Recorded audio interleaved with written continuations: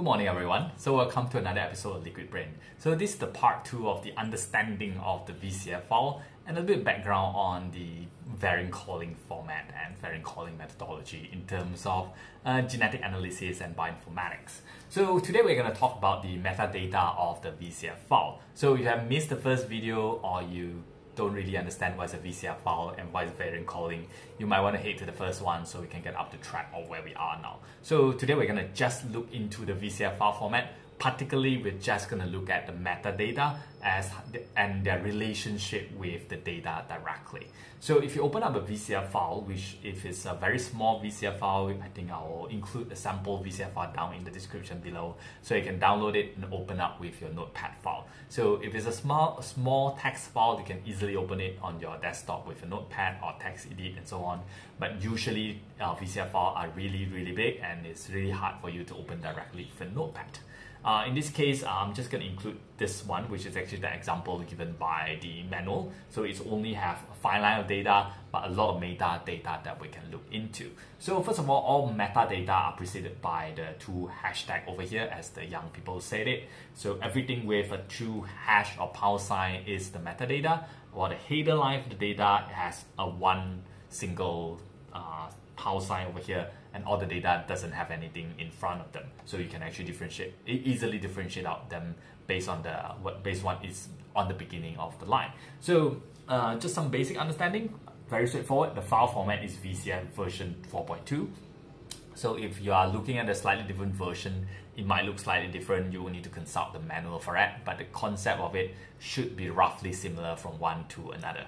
Okay, so the file date is what is the time where this report is being generated, and what is the source and references that the program you use to generate it, as well as the genome reference that you use to generate this VCF file. So of course there are also the contig that you're using for the alignment.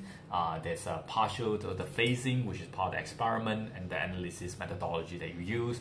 It will change, depends on how you want to do the experiment. And this comes the important part, the info, the filter, and the format. So let's go to the filter first. So filter are relatively straightforward. Actually, I have one over here. So filter are relatively straightforward. So filter just represent the quality of the sequencing. So when you sequence a genome or you sequence a contig or any kind of DNA, RNA, they'll usually attach with a quality in a FASTQ file. So that's another video by itself. But usually we just do a standard filtering. Let's say that quality below 10, we want to kill it off. So you can see on the second line of the data here, the quality is 3. So it means low quality sequencing, we don't want to include it. So in this filter, it will not say a pass, but rather which criteria does it fail on. And yes, there can be multiple filtering conditions in the file format that you use. In the example here, they have 2. The first one is Q10, which is the quality below 10. So that's the FRAC quality, come from the machine and some algorithm of the sequencer. And the second one is S15, which is less than 50% of the sample have data. So if only 50% of your sample have that mutation at that situation, you do not want to consider it. Of course, the 50% here is just an example. It really depends on what you're trying to see. And let's say if you are doing a comparison between the tumor and the normal cell, you might not want to use this filter. So you might want to just not use this. You might use a different sample. Let's say I only want when both of them have data at this line, so you can direct compare them. And these are all things that you can add into during the program, so that when they do the filtering, and they will calculate differently based on that. So they're all changed in the program. If you already have the VCF file, you can't go in and change the line. It doesn't work like that. Okay, so the second important one is actually the info. So info is the information of the sample as well as the data itself.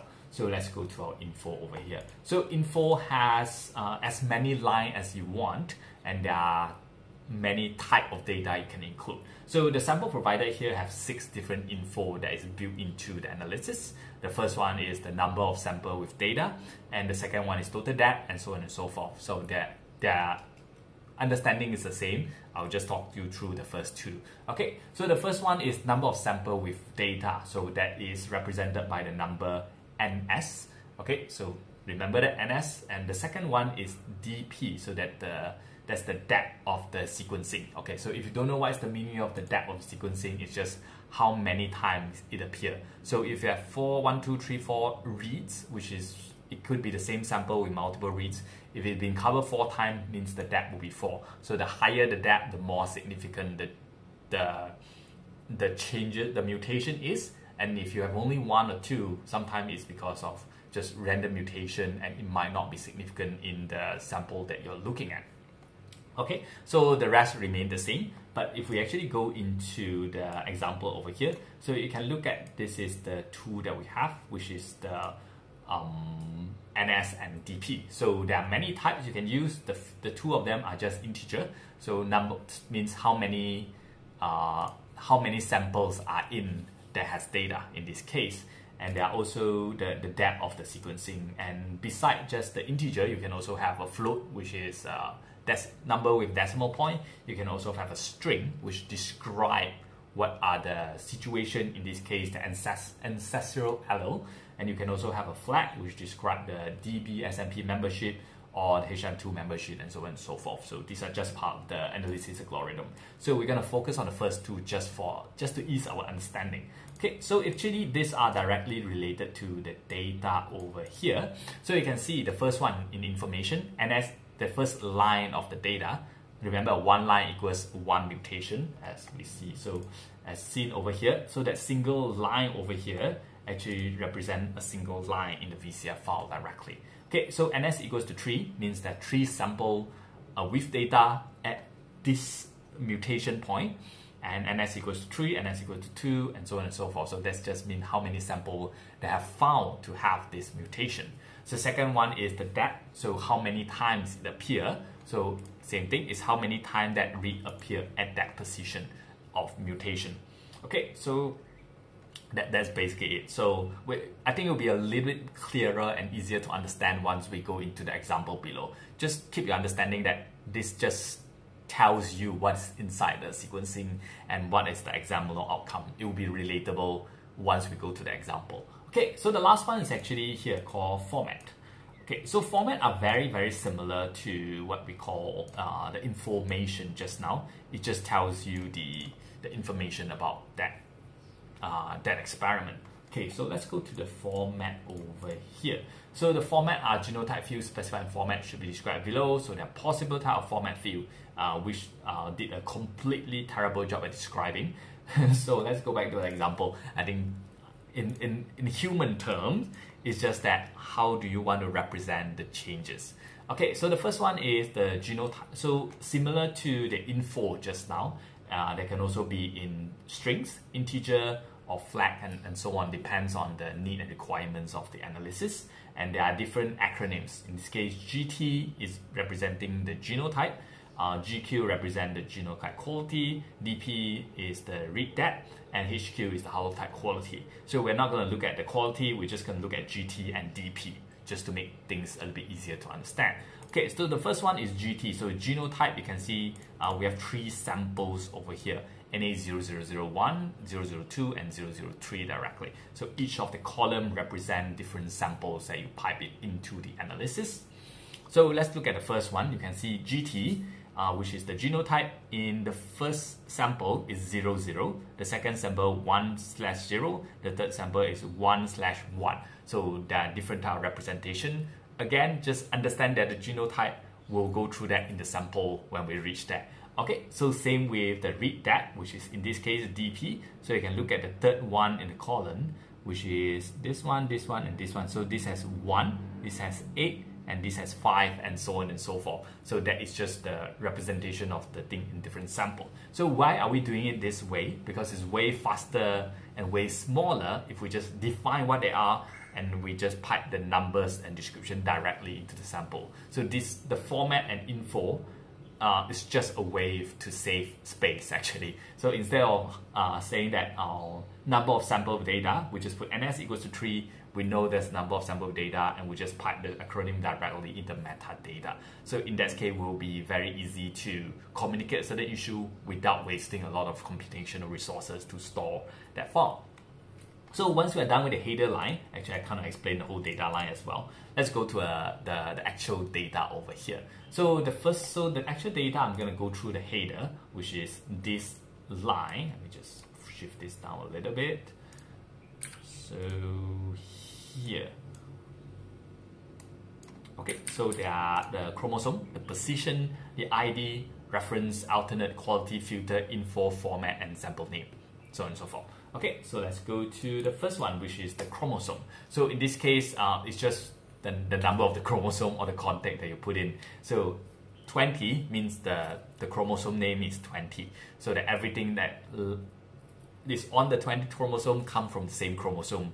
I think that's more than straightforward enough. Similar with the position, so that's a position on the chromosome itself. So if your chromosome 20 has like 1 million base pairs or 1 million nucleotide, the position just represents how long is that. So if it's 1,000 here, it's 5,000 here, 6,000 here, and so on and so forth.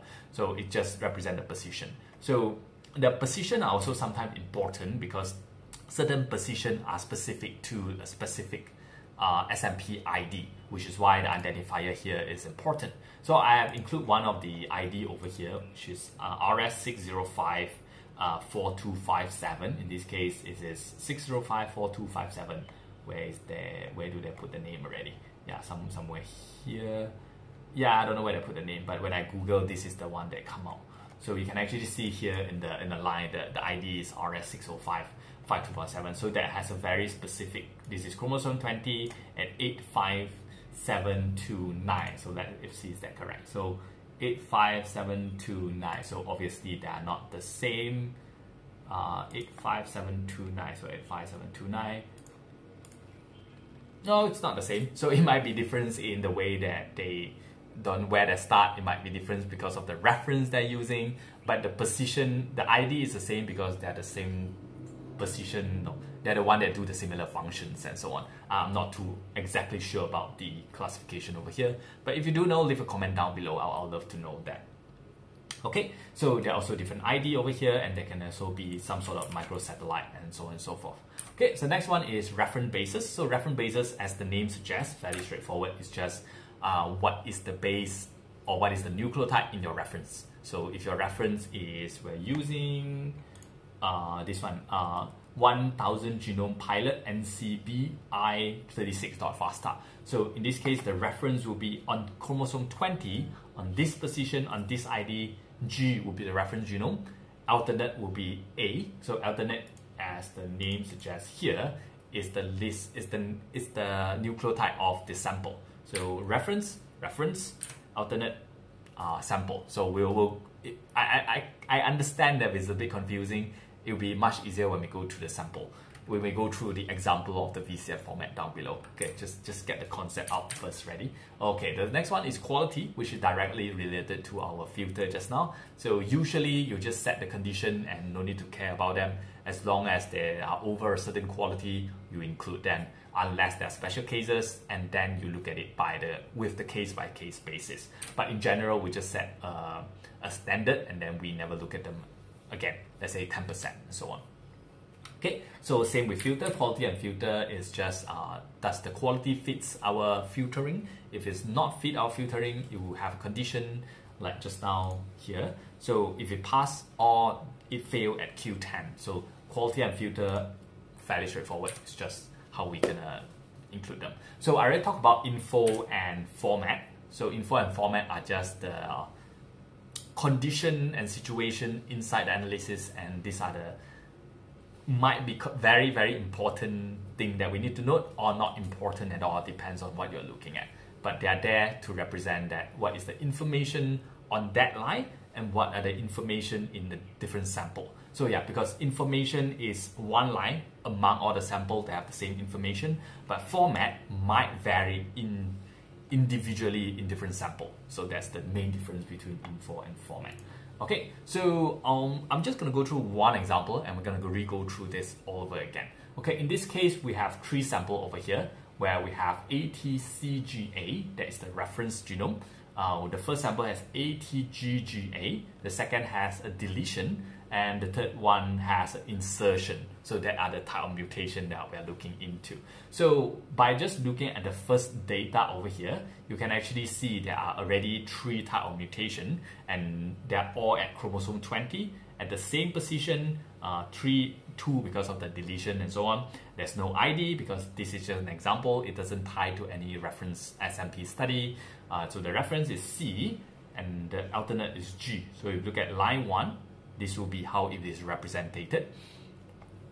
And 2, I want to make a corrections here. These are not 3 samples. These are just 3 examples of the mutation on the same sample, just in case.